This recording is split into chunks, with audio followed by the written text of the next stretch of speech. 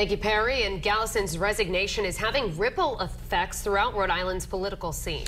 And it could also have an effect on how lawmakers handle issues that affect you. Eyewitness News reporter Steph Machado explains why, live from the State House. Gallison's resignation comes at an inconvenient time as the committee he controlled was firming up the state budget. The Finance Committee chair is one of the most powerful people in the legislature. Raymond Gallison was at the helm of that panel, which works on the budget and presented to the full House. Lawmakers and Governor Raimondo's administration have been finalizing numbers this week to get that tax and spending plan finished.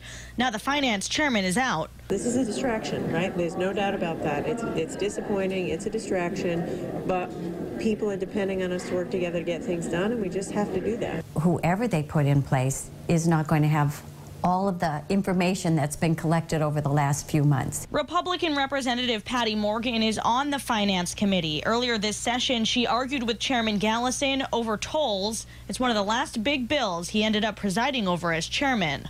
Out of order, Representative Morgan.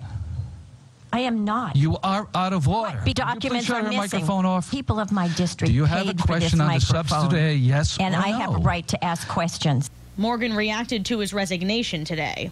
I was angry, I was disgusted, and honestly saddened for the people of Rhode Island. They deserve better government.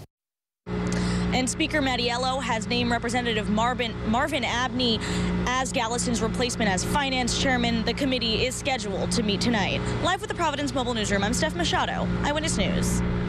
And count on Eyewitness News for continuing coverage of this State House shakeup on air and online. And head over to WDPRI.com for in-depth reports from WDPRI.com reporter Ted Nisi. And be sure to follow him and Target 12 investigator Tim White on Twitter and Facebook.